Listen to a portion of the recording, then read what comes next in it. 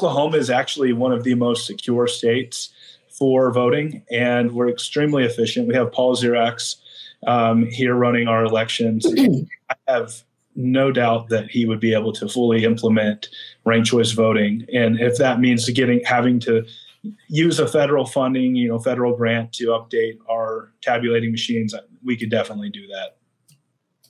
Voters understand it. Voters like it. When it was used in New York City for the first time in 2021, they had polls afterwards. 95% of voters said, I totally get this. This is really, really easy. This is simple to do.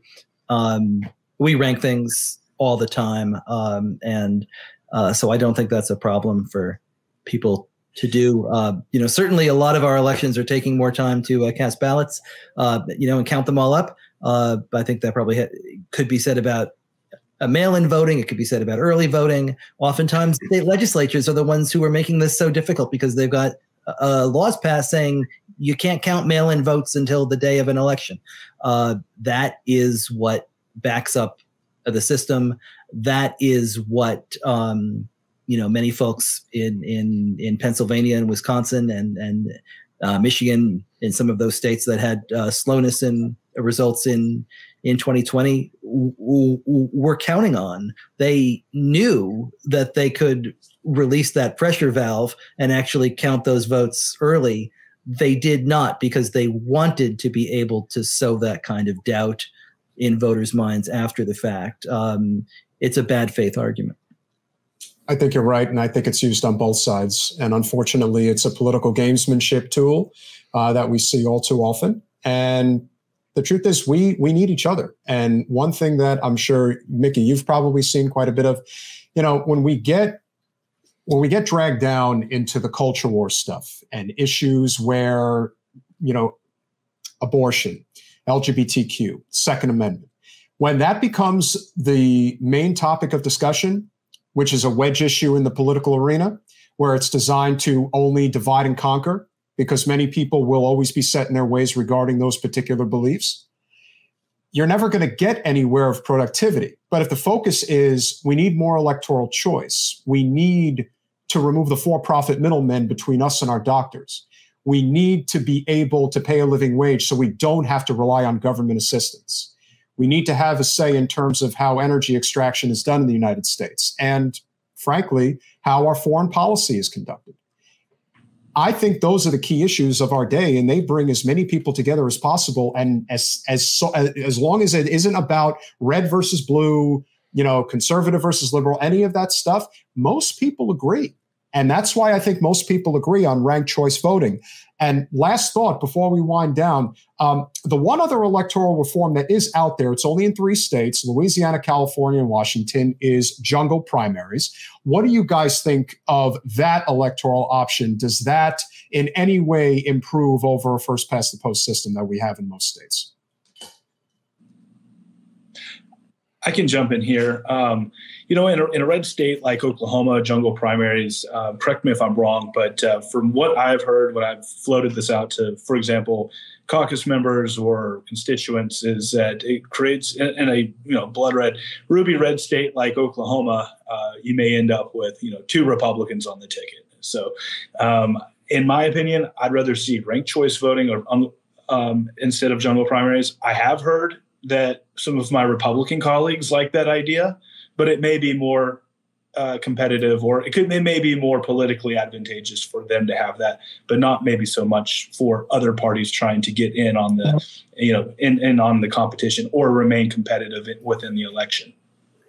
I think that's definitely true in one-party dominated states. A state like, your neighbors to the south, Texas might have a little bit more competitiveness regarding a jungle primary situation.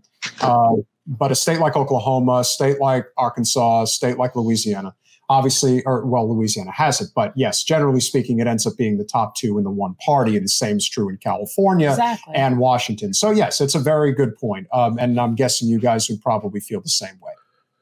Yeah, I think you see, even in California, I was recently at a conference discussing these kinds of issues with the the architect of the California jungle primary system. And even he has come along to the position of it's not working. We need ranked choice voting. But the important thing is that actually the best, in my opinion, reform possible is to institute an open nonpartisan primary, which is essentially a jungle primary. But rather than taking the top 2 out of that, take the top 5 candidates or 4 candidates, some people do 4, and move them to a general election, which is then determined by ranked choice voting. So that eliminates the problem of facing like two people of the same party against each other in that jungle primary. One of my things I always thought was funny was Kamala Harris in some ways is vice president right now, because when she ran for Senate, she ran against another Democrat who in her closing arguments of their one senatorial debate dabbed on stage, right? Like that's the quality of competition that jungle primary got. And, you may like Kamala Harris or not, but that like, there's like this track of like, she had a pretty easy time getting into a general and then facing a candidate who was subpar because of the way that system played out. Whereas if you have 4 or 5, then you have probably a Republican, you have maybe a Libertarian or a Green Party candidate in there, Forward Party one day soon in there, and they can all compete under a ranked choice voting system. And that package of reform of that kind of open or jungle primary with more than 2 people coming out being decided by ranked choice voting gets you really the best of both worlds in that case. I am not going to dab, but I can certainly see the appeal of these packages of reform in statewide races. Where I think they fall short is in state legislative and congressional races, where these districts have already been drawn and gerrymandered in such a way as to make them uncompetitive for one party or another.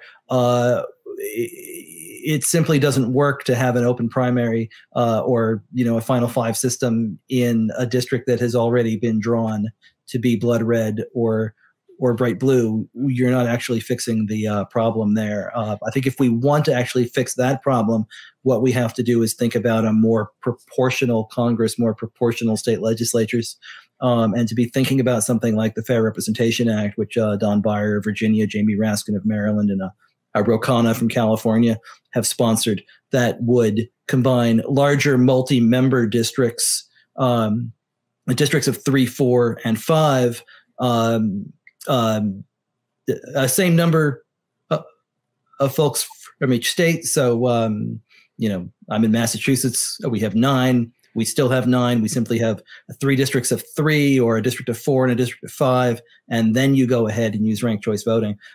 There's a lot of structural fixes we can do.